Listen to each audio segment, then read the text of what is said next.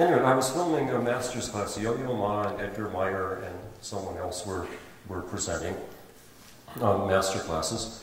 And I walked in where Edgar Meyer was playing. He was playing the double bass. And there was a student playing Charlie Mingus transcriptions on the double bass. Way up, ding, ding, ding, ding, ding, ding, right up by the bridge. And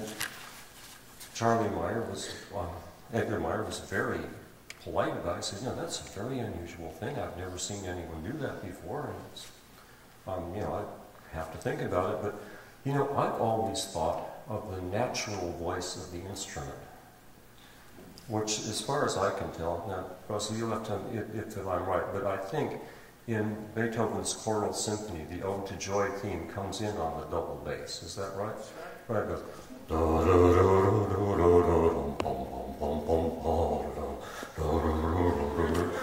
And, it's one of the great moments. It just comes out of seemingly nowhere, and that's the natural voice of the instrument, right? And this is true for dancers and stuff. Can I just editorialize them? Dancers here, it's all about sex or death. Go for the sex. It's the natural voice of the instrument. Individual instruments, cameras, bodies, voices, they have a natural voice. There's things that they do really well. You can do almost anything with any instrument, but it means you're pushing the envelope, and you strain it. And if you want, and for some aesthetic reasons, you might want to strain it, and there might be really good reasons to. But you do it at risk, and you do it deliberately. Otherwise, go with the natural voice. I'm really lucky. I lived in a time when I started by making shooting and editing film on the real stuff, photochemical. And I'm really lucky and glad that I lived long enough to start the easy street of digital acquisition and editing. But if there was ever a combination where my natural voice and a mechanical one coincided, it was a 16mm Aton camera with a 10mm fast lens and high-speed color negative film. The next shot I want to show is something that was shot with that combination. I made a film that's never been released called A Place for Jazz. It was about the 1369 Jazz Club in Somerville. And I would show up at about 11 o'clock at night with my gear, and the sound guy would get there.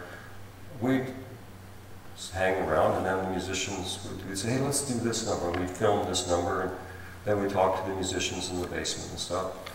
And then we'd go home. And this went on for about 4 years before they even started editing the film. And I'm not a dancer. I know you saw me do a little soldier boy, so you think I am, but it's not the natural voice of this instrument. And in the jazz club, there was an itty-bitty stage, and it had multiple mic stands and tables and drum kits and music stands all over.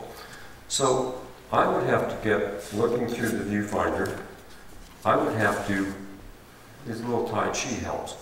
I'd put the weight on one foot, and then I said, oh, wait, no, we'll shift the weight. Oh, my goodness. Is there a mic stand? For like 12 minutes, that's the length of the whole magazine.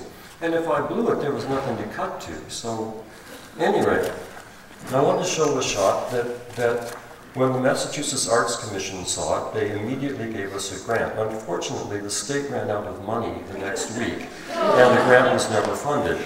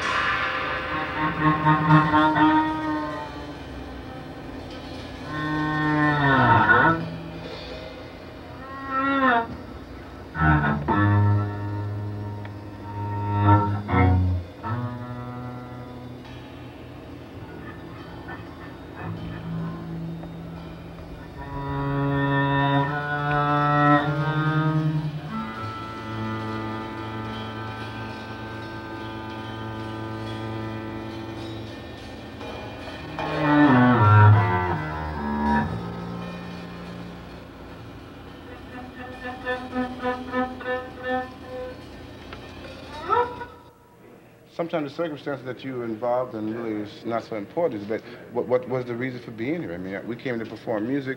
We had people here who paid money and who came to hear music. I was influenced by the audience, you know, because I heard people listening. You could feel a holistic feeling in here tonight.